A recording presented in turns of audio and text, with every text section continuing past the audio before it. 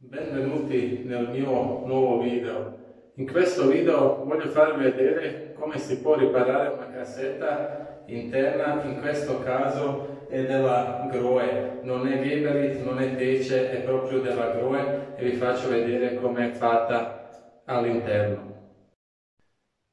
Come si può vedere bene, lì perde di continuo acqua e fa quelle macchie di ruggine o di calcare.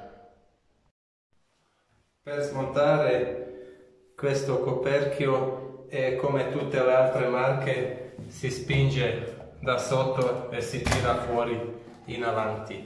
Questa è un po' particolare perché, come vedete, questo perno qua bisogna innestarlo dentro qua, se no non funziona il pulsante.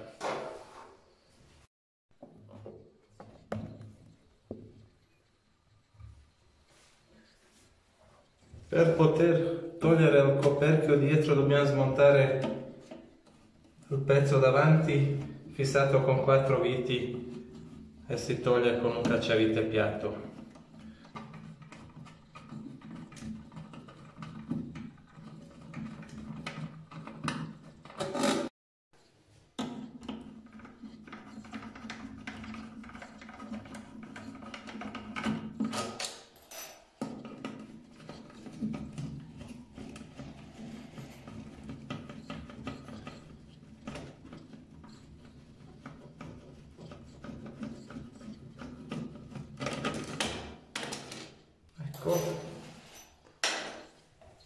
Adesso è via la piastra, adesso possiamo smontare tutto l'interno, ma prima smontiamo questa copertura e chiudiamo l'acqua.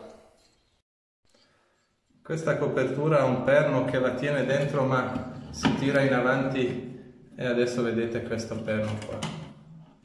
Adesso viene fuori anche tutto il meccanismo e praticamente noi schiacciando spingiamo la campana e lei scarica l'acqua. Chiudiamo il rubinetto.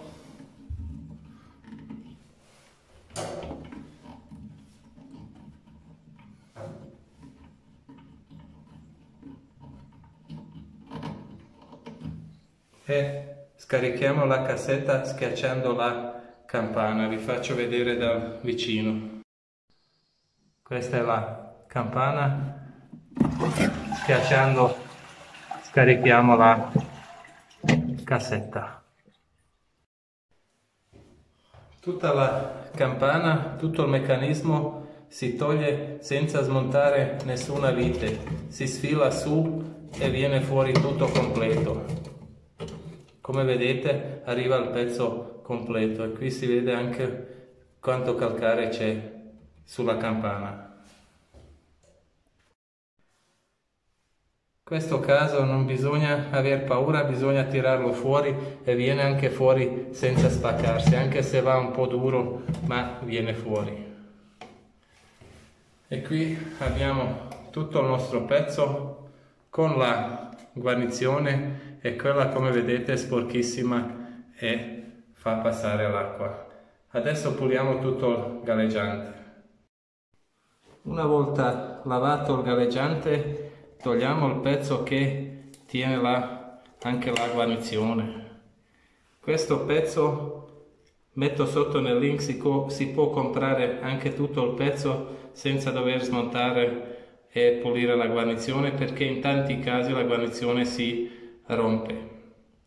Per smontare la guarnizione bisogna tenere qua e girare questo cerchio rosso e dovrebbe venire su tutto.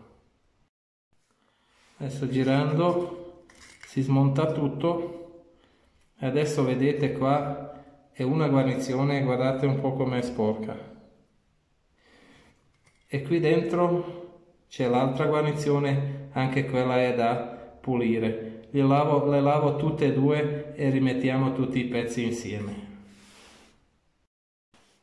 Io ho lavato le guarnizioni, come vedete sono belle pulite, anche questa dentro, e sono anche belle morbide. Se le vostre guarnizioni sono un po' più dure vi conviene a cambiarle. Adesso mettiamo tutti i pezzi insieme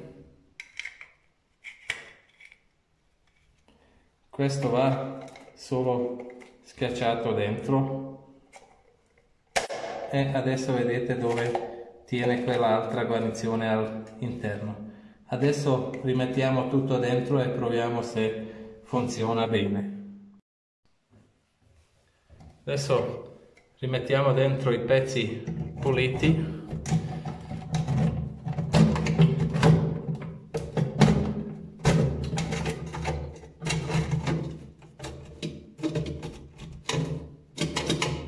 Provate sempre se fa anche la molla. Una volta inserita dentro la campana, riapriamo il rubinetto dell'acqua e vediamo se tiene tutto.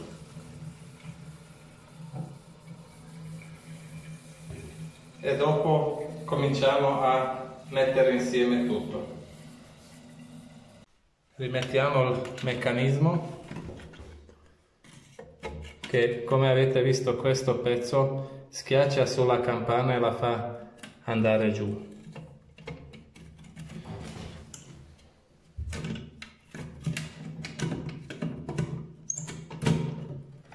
Provate sempre prima di chiudere tutto se funziona anche tutto come dovrebbe. Vedete?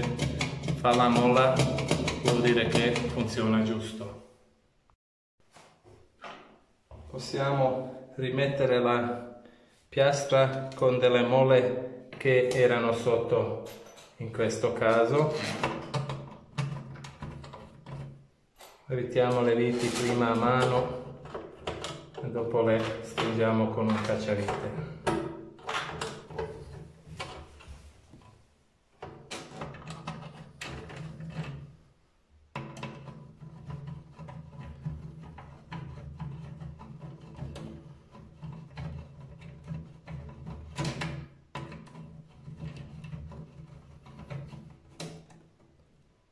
Cerchiamo di tenerla dritta.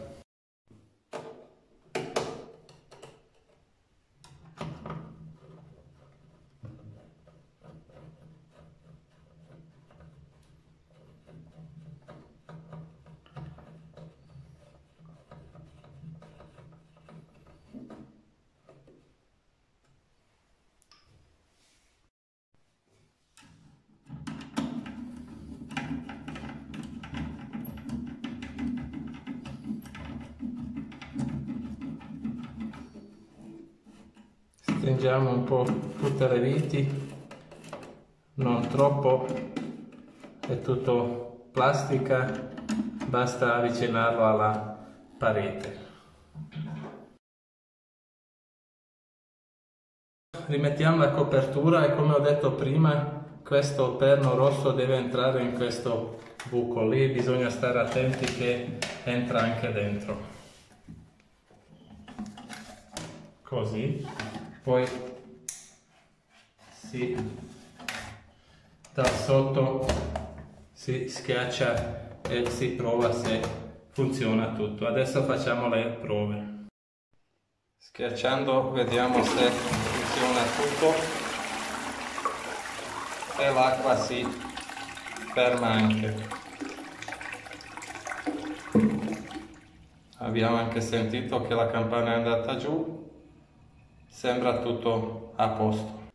Io spero che vi potevo aiutare con questo video. Iscrivetevi sul mio canale per non perdervi i nuovi video. Grazie per avermi seguito.